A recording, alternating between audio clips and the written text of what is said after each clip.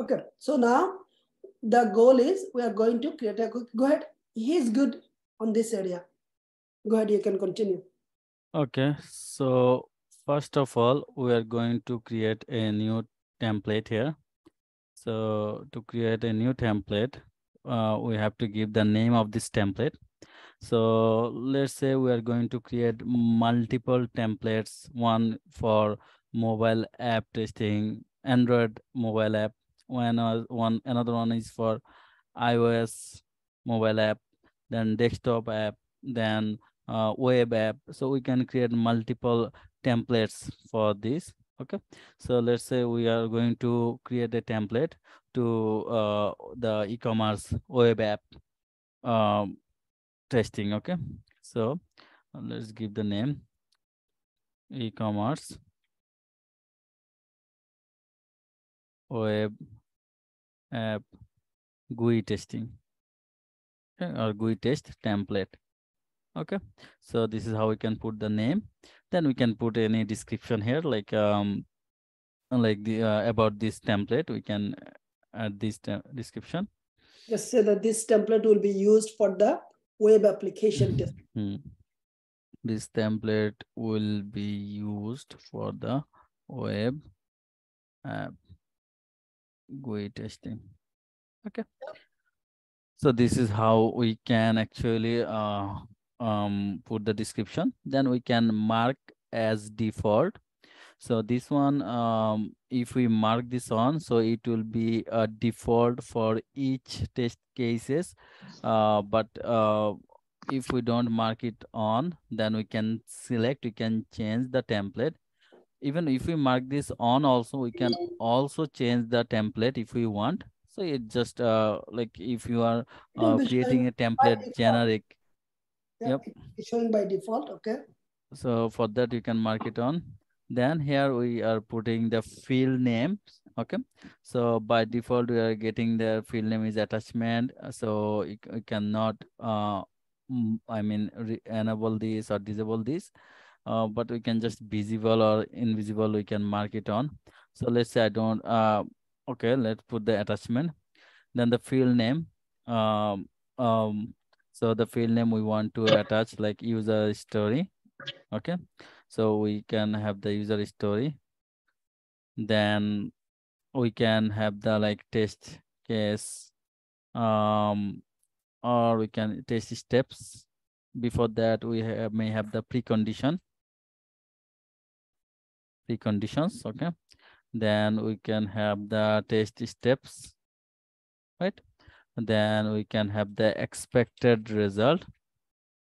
Okay, and we are not going to put the actual result, because the actual result when we are going to execute, okay, and we are going to tick that step, so that is actually will be our actual result. Okay, so I'm not going to add the actual result here. Then in there I can also add the comment. Okay, so after this what we can do, we can just simply save this. Okay, see it's saved. Now if I can see here, I have the one template here. Okay, so after creating this template, Create multiple more templates so it will be done quick. okay, Now so quickly. let's create another template and give the template name is like e-commerce Android mobile mobile browser. uh, android Mobile browser, not the mobile app.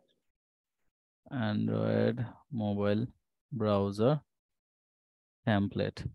Yep. Okay, and here we can also that this template will be used to execute mobile Android mobile browser testing.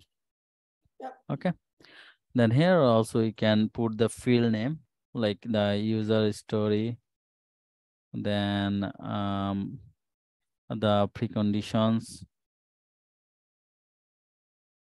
then the test steps.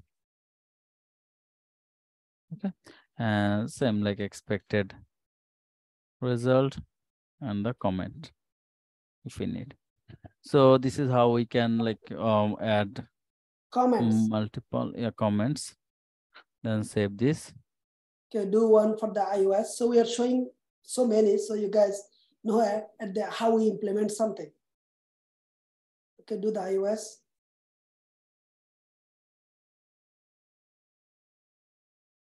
Actually, Pratik, create a user story. The template should be able to clone. Thank you. Mobile browser template.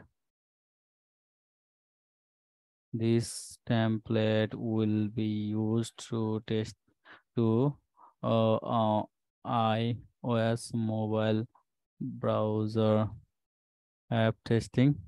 Okay, then you can put the field name here also the same, like user story, then the test preconditions,